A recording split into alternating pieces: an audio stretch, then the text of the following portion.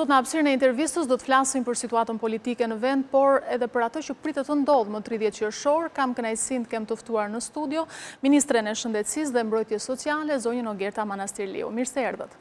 Mirë u gjeta. Kënaqësi. Zonja Manastirliu, na ndajnë vetëm 4 ditë nga zgjedhjet lokale, një kohë relativisht e shkurtër, por nga ana tjetër ende palët politike janë të palëkundura në qëndrimet e tyre. Një ndasi e thellë, sepse mazhoranca po shkon drejt zgjedhjeve, opozita thot nuk do të ketë zgjedhje më 30 qershor. Dhe pikërisht mes kësaj ndasie ka ardhur një vendim i Kongresit të Autoriteteve Rajonale të Këshillit të Europës që ka anulluar misionin e vëzhguesve për zgjedhjet lokale në Shqipëri. Ju si e shihni këtë vendim dhe pikërisht në këtë moment? E para, Kongresi Autoriteteve Lokale nuk është shprehur as mbi datën e zgjedhjeve dhe as mbi ligjshmërinë e tyre.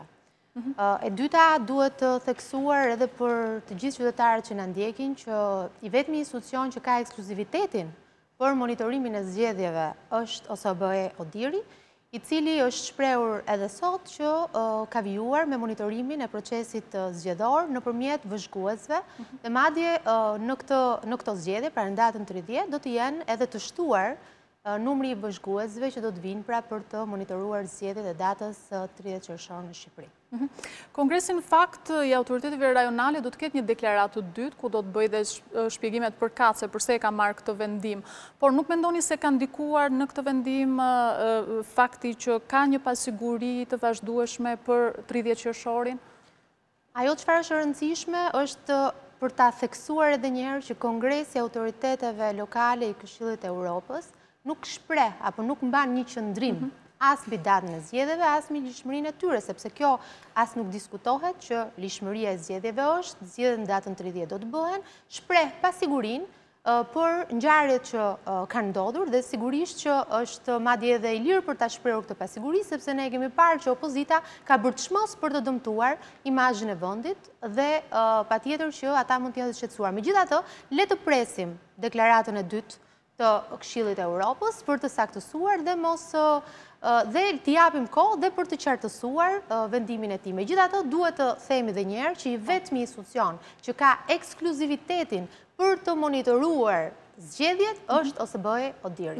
Dhe pikërisht tek OSBE ODIHR do doja të ndaleshim, a mund të certifikojë ky mision i vëzhguesve për ato OSBE ODIHR-it zgjedhjet në rastet kur ato do të zhvillohen me një kandidat, siç është në më shumë se 35 bashki sipas Komisionit Qendror të Zgjedhjeve? OSBE ODIHR monitoron procesin zgjedhor, monitoron ligjshmërinë e procesit zgjedhor.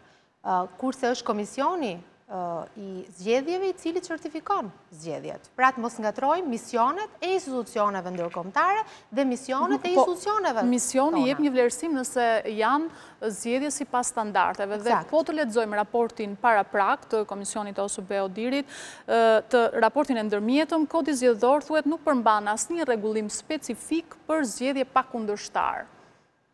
Mendoni se kjo mund të ndikojë? Asnjë rregullim specifik për zgjedhje. Zgjedhjet nuk janë pa kundërshtar, zgjedhjet në shumicën e bashkive janë zgjedhje ku ka edhe kandidat të pavarur, ku ka edhe kandidat që i përkasin partive të tjera.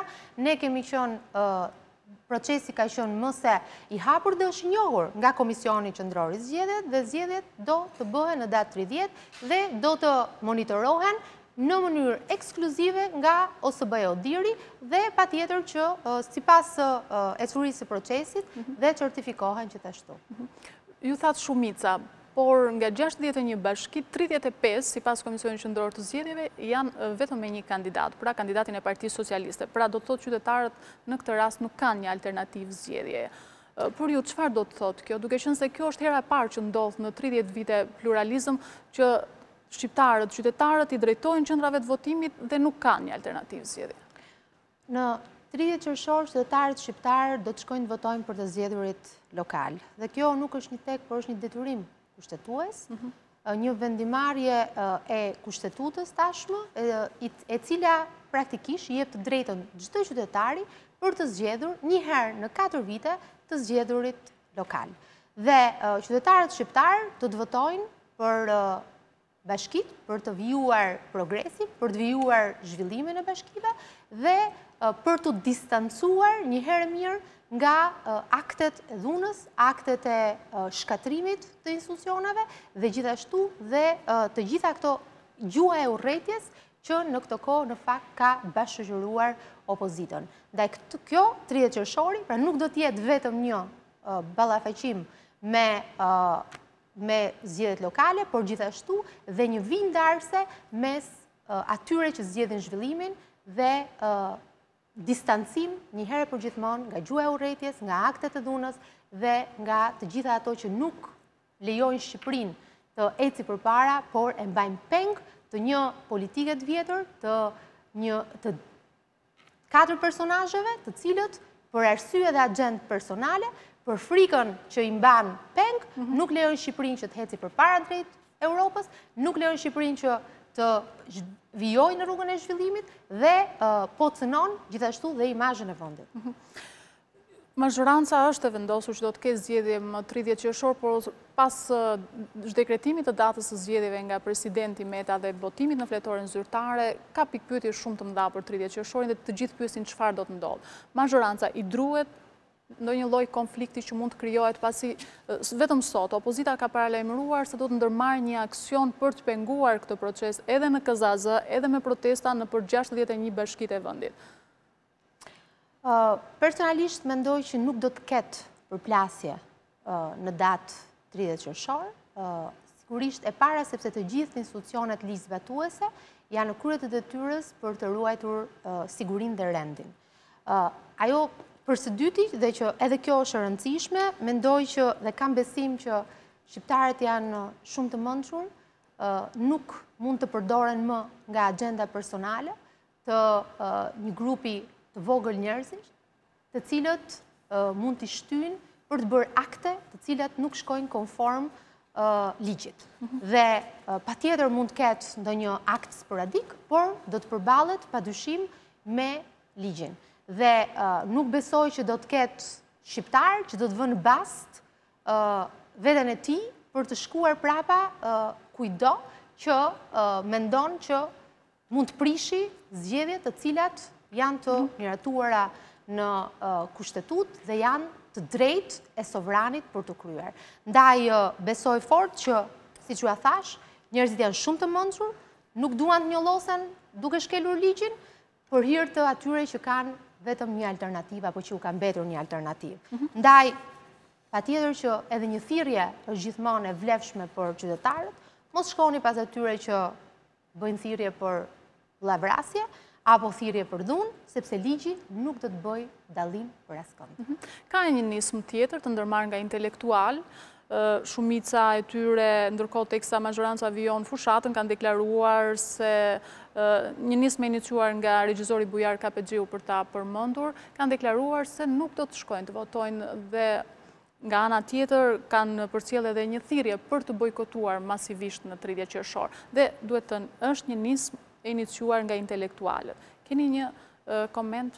Sigurisht janë intelektualët janë të lirë të organizohen dhe të bëjnë thirrje, ashtu siç ka dhe plot intelektual të tjerë që janë mbështetës të modeleve më të mira të zhvillimit të qyteteve. Kemi modelin e Bashkisë Tiranës, një model zhvillimi i qyteteve që na bën të gjithëve krenar dhe që duam ta përçojmë në gjithë Shqipërinë, një model fantastik i zhvillimit të një qyteti. Dhe duhet themi shumë mirë që në çfarë situate ishte Bashkia e Tiranës para 4 vitesh, kur udhëhiqej nga lideri i sotëm i opozitës jashtëparlamentare, ku ishte në gjumë, askush nuk e gjente veten në Tiranë, as fëmijët, as të moshuarit, as ne që jemi prindër të fëmijëve, ku mund të shkonin fëmijët, ku mund të luanin, ku mund të gjenin hapësira dhe shesha rekreative, askush nuk kujdesej për qytetin. Sot, pas 4 vitesh, kemi një Tiranë të ndryshuar, një Tiranë që sot gëlon nga aktivitetet edhe për intelektualët gjithashtu, gëlon nga zhurmat e fëmijëve të cilët janë duke luajtur në përoborët që sot kanë këndelojrash, kemi gjithë ato projekte të cilat janë pro zhvillimit qytetit dhe si një qytet modern. Sot në Tiranë ka korsi bicikletash, për para 4 vitesh nuk mendoj që ti të lije makinën për të dedikuar një qyteti miqësor me ambientin dhe shumë projekte të tjera të zhvillimit, Sheshi Skënderbej, Bulevardi Zogu i Parë. Atëherë çfarë mund të themi ne që intelektualët nuk mbështesin zhvillimin, nuk mbështesin bashkitë për të zhvilluar? Unë besoj që intelektualët e shohin ndryshimin dhe gjithë intelektualët në datë 30 qershor do të votojnë për ndryshimin, do të votojnë për kryetarët e bashkive që din t'i çojnë punët përpara dhe do të votojnë sepse është e drejtë, nuk është një tek vota në datën 30 qershor. Nga manipulimi i votave për shkak se në disa bashki ashtu siç e theksuam nuk ka kandidat. Përse këmbgulni që në 30 qershor do të ketë votime me standarde? Kush do t'i prish standardet? Votimet do të jenë me standarde, sepse këto standarde do të garantohen nga Komisioni Qendror i Zgjedhjeve dhe gjithë strukturat që janë duke marrë me procesin e zgjedhjeve. Dhe zgjedhjet me standarde janë normale që të ndodhin në një vend demokratik. Kështu që neve nuk kemi frikë që do prishën standardet, nuk kemi frikë që do të ndodhi diçka, por të gjitha institucionet ligjzbatuese do të jenë për të mbrojtur standardet, padyshim në raste se nëse mund të ketë ndonjë rast sporadik që del nga rruga e ligjit. Ka edhe një krizë institucionale me presidentin e Republikës. Komisioni i Ligjeve sot ka miratuar edhe ngritjen e komisionit hetimor për shkarkimin e presidentit Ilir Meta. Ka një akuzë se Partia Socialiste po kërkon të ketë të gjitha pushtetet së fundi edhe presidentin. Si i përgjigjeni? E para duhet theksuar që akti apo zhtekreti që presidenti ndërmori është një akt nul, është një akt i pavlefshëm, këto e tha dhe kolegji zgjedhor i apelimit pak ditë më parë me votimin 5-0, ku edhe një herë përcaktoi paligjshmërinë e këtij akti, presidenti ka tejkaluar kompetencat e veta që i lejon ligji, kushtetuta është e saktë dhe e qartë mbi datën e zgjedhjeve, mbi periodicitetin e zgjedhjeve dhe për këtë arsye dhe Komisioni i Ligjeve sot ka miratuar raportin për vijimin e procedurave për ngritjen e një komisioni hetimor që do të kalojë nga parlamenti, do të miratohet për të vijuar procedurën për shkarkimin pra të presidentit për aktin e paligjshëm të bërë dhe në tejkalim të kompetencave të tij. Pra, kjo nuk ka të bëj me akuzën që është ngritur pra se majoranca po kërkon të marrë të gjitha pushtetet. Unë besoj që historia do të na gjykonte keq nëse ne nuk do kishim zbatuar ligjin si majorancë. Dhe një pyetje të fundit, për sa i përket mundësisë një dialogu, pasi po shkojmë drejt 30 qershorit dhe do të mbetet për të parë se çfarë do të ndodhë, por mundësitë ndoshta në këto momente duken të pakta për dialog. Pas 30 qershorit, a do të ketë ndonjë mundësi reale për të dialoguar? Dialogu ka qenë fjala kyçe në çdo moment të vendimarrjeve të opozitës jashtëparlamentare, që në momentin që ata vendosën të linin parlamentin dhe të prishnin kontratën në mënyrë të njashme me njerëzit të cilët i kishin votuar, ftesa për dialog ka qenë e hapur, 7 letra i ka drejtuar kryeministri Rama dhe letrën e fundit gjithashtu dhe demokratëve si ftesë për dialog dhe sa herë ftesa është përsëritur, ne jemi të hapur, kemi qenë të hapur, do të jemi të hapur për dialog. Por nuk mund të japim pushtet pas zgjedhje. Të vetmet që mund të sjellin në pushtet janë zgjedhjet e lira dhe ndershme. Opozita jashtëparlamentare, lideri i opozitës thotë ikti të vi unë, thotë se unë e dua pushtetin tavolinë se kam frikë që të futem në zgjedhje.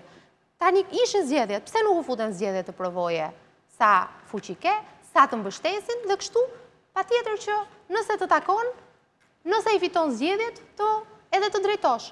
Por kjo nuk mund të jetë ikti të vi unë dhe pastaj flasim. Ne e kemi thënë, ftesa për dialog ka qenë e hapur, atëherë ka qenë e hapur edhe për të futur në zgjedhje, kanë bojkotuar zgjedhjet me dashje sepse e din që janë humbës në këtë gjë dhe kjo ka qenë zgjedhja e tyre. Por ne nuk mund të cënojmë dhe njëherë kushtetutën dhe të drejtën e sovranit për të zgjedhur. Faleminderit, edhe njëri ju falenderoj zonja ministre që ishit e pranishme në studion e Radio Televizionit Ora. Faleminderit.